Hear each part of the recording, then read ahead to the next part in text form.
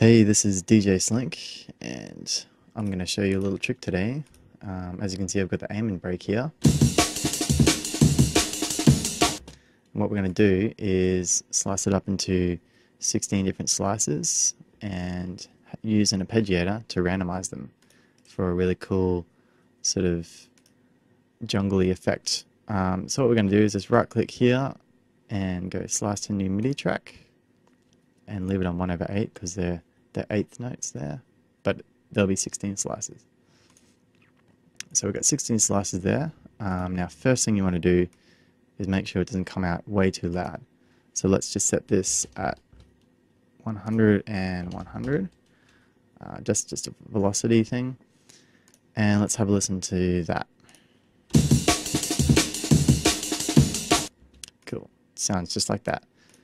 Now for the fun bit, what we're going to do is create a new MIDI clip. That's Control Shift M or Command Shift M, and go in, and we want all the slices playing at once. So double click, double click, double click, double click. Alright, and drag them all the way out. Beautiful. Okay.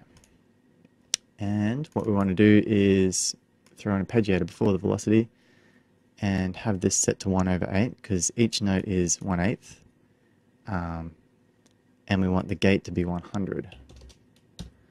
So that'll make sure that the whole slice plays all the way through, so it's nice and smooth even though it's random.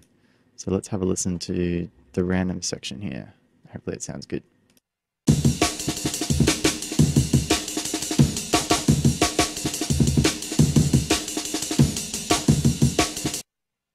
Yep, it's just randomizing to the max, so that's pretty cool.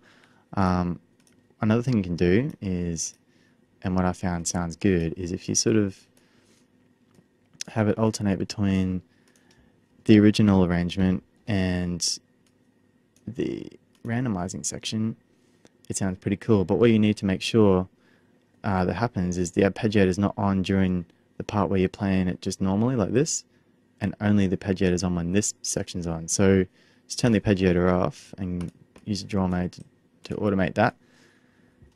And we can just throw in little chunks of randomness in the middle of the aim and break. Let's have a listen.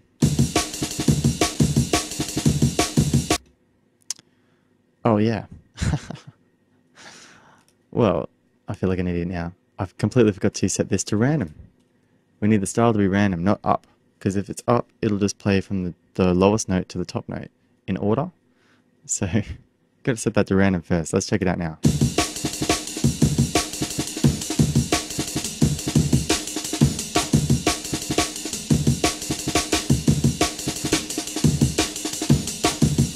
Oh yeah, it's sounding good. That's sounding good. And of course, you can do your own little arrangement with, you know, different sections of randomness over here maybe. Maybe you have this like, I don't know, like this, and then you got another section there. But yeah, just make sure you've got this arpeggiator off if you want to play it normally. Let's check that out.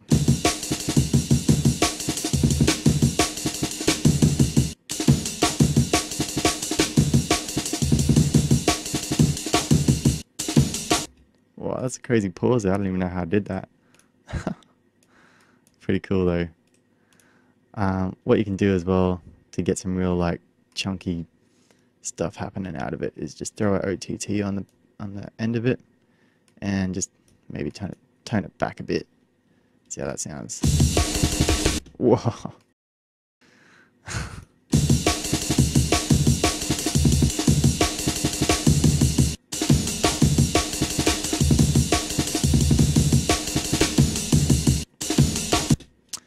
And there you have it.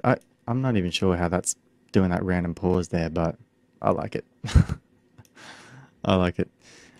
Oh, actually, what it probably is, yeah, it's not starting at the front.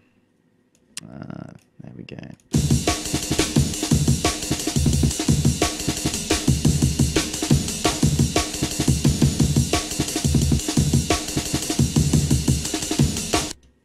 Yeah, that's pretty cool. So there you have it.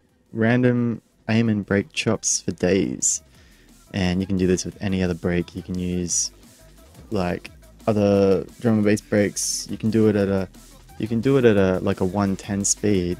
And what's really fun is if you set the groove to swing and have a lower gate, you can get like this swingy kind of chopped up, glitchy sort of feel.